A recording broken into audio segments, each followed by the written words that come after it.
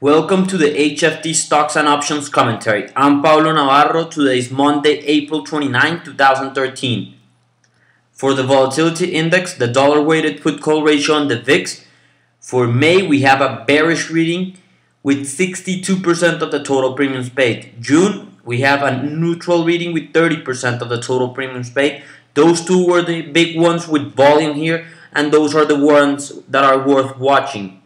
Let's go to the charts here. And let's start with a SPX.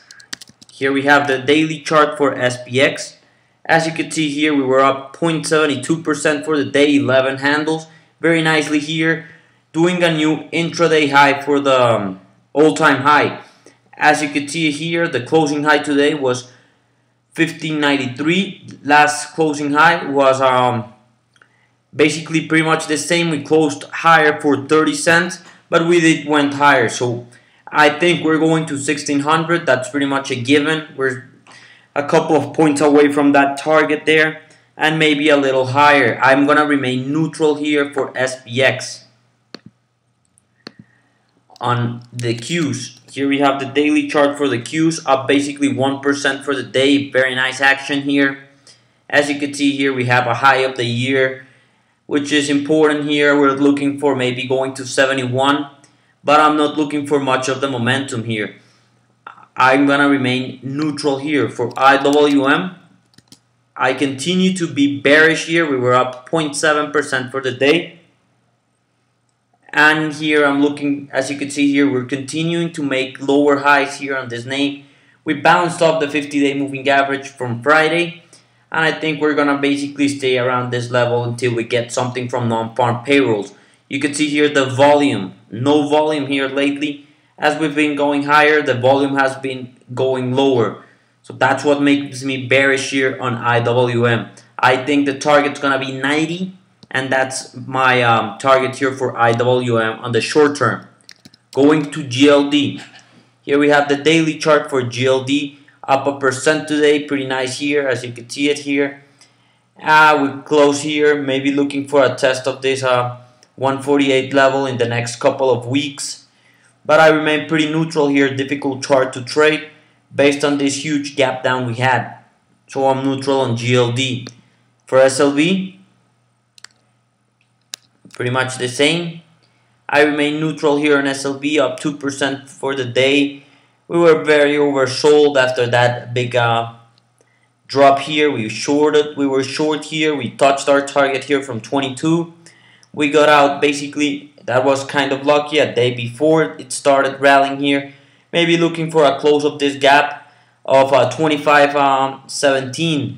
The next target here for SLV, where I remain neutral. Apple, very nice day here on Apple today. You can see a chart here up 3% for the day, but we are failing to close above the 50-day moving average. That's going to be an important level to watch here, the 50-day moving average. We got some nice volume here on the bounce Friday and today, so that's important. I think we're eventually going to break that level, maybe go to here to the 470 level around this area, 464s. So that's going to be my target here on Apple. Morgan Stanley. Very nice day here, almost 4% higher. We're still closing below the 50-day moving average. We got normal volume for the day. We broke this descending trend line. I think we're going to have some problems going above here. If we break that 50-day, I don't expect it to go much above this 2263 level. So that's what I'm watching here for Morgan Stanley. Google. Very nice day also for Google, up 2.2% for the day. We broke here what we were watching, previous highs here. I'm neutral on Google. I do think we could go easily to come and test this all-time high of 844, but I don't want to chase it here. I think it's gonna be a very hard trade here if we do get to those levels. So I'm gonna pass on Google. Amazon having a bad day today. Down 2% for the day. We broke here the 200-day moving average, which is important. We talked about holding this level. We failed. I think we're coming to test this low here of 245. Once we get there, I'll probably think we're going to come and test this 220, 218, 220 level. Volume has been big. I am bearish on Amazon.